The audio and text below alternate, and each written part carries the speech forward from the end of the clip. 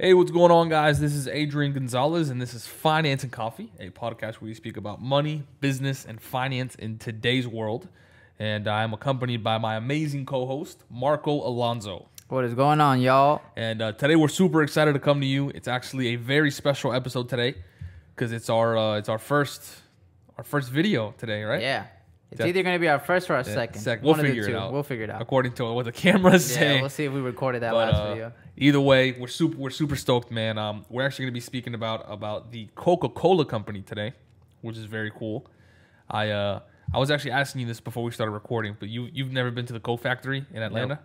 I went as in high school. Atlanta, I've only been to the airport. I've never been around the city. You gotta go, bro. It's super cool. Yeah. It's like they have a whole section where you can taste the Coca-Colas from all over the world. So it does it by continent. So it has like North America, and it has Mexico, Canada, Australia, Africa. It tastes different, right? Bro, so different. I don't know what it is when I go to Colombia or Mexico. I love their Coca-Cola bottled. Like it has to be from a bottle. Yeah. Like I know when we do Taco Tuesdays here, I always get it. 3 tacos and a Coca-Cola from the bottle. Yeah.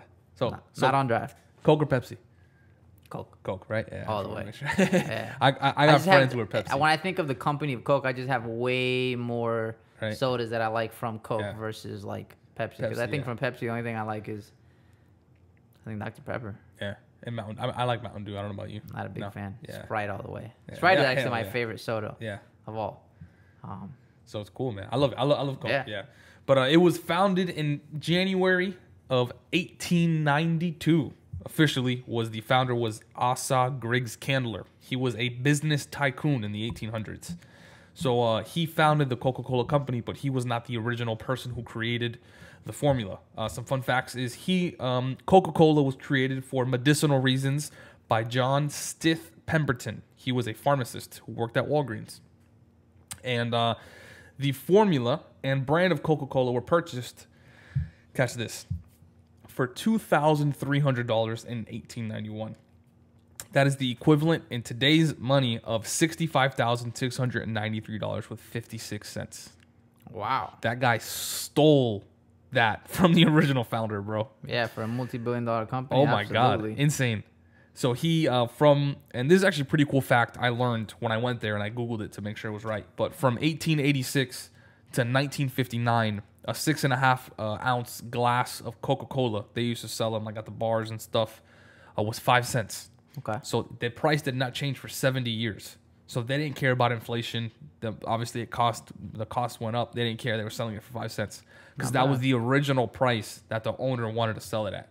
So they honored his legacy for that time, and then obviously they went on to make billions and billions of dollars. But last fun fact is the Coca-Cola formula is not patented. Instead, it is declared to be a trade secret. That's very interesting. It's because if you patent something, you have to give every single detail of the product or service. So the original owner of Coca-Cola said, I do not want to patent this because I don't want anyone else knowing exactly what we put in Coca-Cola. Yeah. Instead, it's a trade secret.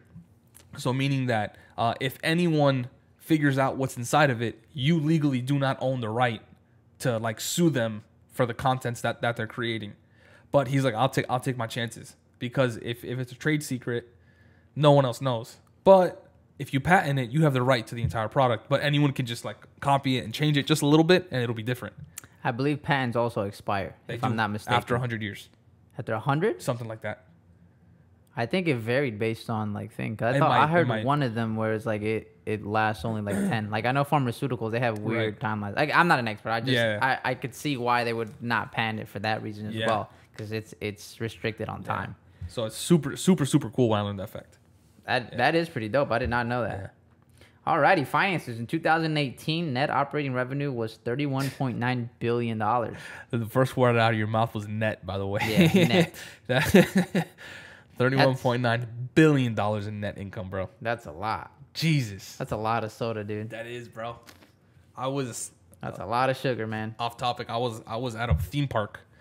I lied. I wasn't at a theme park. I was in Orlando. And I was sitting at a restaurant and just conversating with the people around us, and we met an employee of the theme park. And I think he worked at Universal. And basically, they had a contract with Coca-Cola to supply their soda. And he worked in the back at the stock room where they got all their supplies. And he unloads all the Coca-Cola trucks. And he looks at the invoices, and the invoices for the water is free. So what happens is the contract is Universal pays so much money for their soda that they give them free Dasani water, and they sell it at the parks for like $4 a bottle. Wow! So they're making 100% profit off of those bottled waters. Jesus. Off topic, but I thought that was crazy. Yeah. Well, Dasani water sucks. It does. So I hate Dasani water. Me too. It's so disgusting. I wouldn't even pay for that anyway. Yeah. That might be one of the reasons they give it away for free. For free because that it water tastes like sucks. crap. It tastes like straight trash. And I'm not even like a water enthusiast. Yeah. I do not like Dasani. That's funny.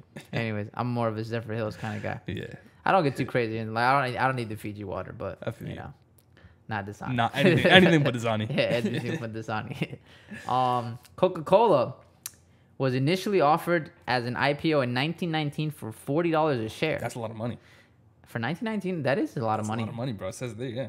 That is a lot of money. Equivalent of $622.97 in 2020. Yeah. That's crazy. Imagine a company starting an IPO with that. Oh, yeah.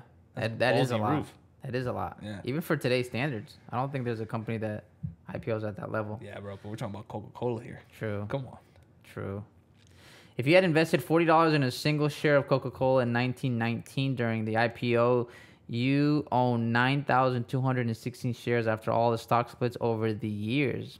That equates to $394,500 as of March 26, 2020. Holy crap. That's a lot of dinero. That's a lot of money, bro. Wow, they had a lot of splits in. They did. Jesus. Over the years, it's been 101 years as of today, as of 2020. I believe I read somewhere that Warren Buffett is not a fan of that. Really? Yeah, he's of not splitting? Of splitting, yeah. Why? He says it adds no value historically. That's crazy. That's very interesting. Yeah.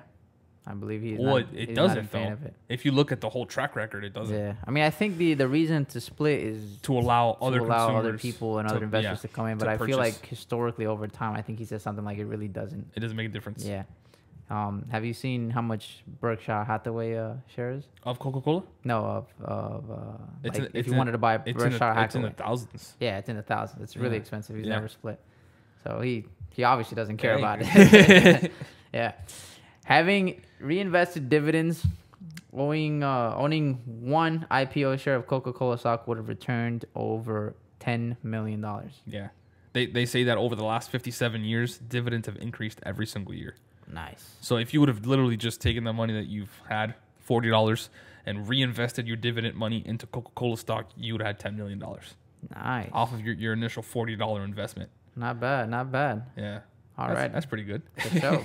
Brands owned by... Oh, no, this is you, bro. Nah, you're good, bro. So brands owned by Coca-Cola. Your favorite, Sprite, Fanta. Your second favorite, Dasani. $21 billion brand? I put that in there. That's not bad for a share of water. Bro. That is not bad. Yeah. So Dasani's 21. It's I think it's like his highest grossing... Well, obviously, because they own different water. But it's the highest grossing water company that Coca-Cola owns. I believe Coca-Cola is one of the biggest owners of water. I agree. Yes. Yeah. Is it that or Nestle? Both of them. But Coca-Cola is one of the biggest. One of them? Correct. Okay. Yeah. Right. So they own Dasani. Smart Water is another one. Simply Orange, like the orange juice Powerade, and they own a bunch of other companies. Yeah. But that was kind of like the biggest ones that people can recognize. And kind of just getting into some of the news that have dropped, which is where we're going. One of the water companies they own is Topo Chico. I don't know if you've heard about it, but Topo Chico is like a sparkling mineral water. So it's like Perrier or something like that, right?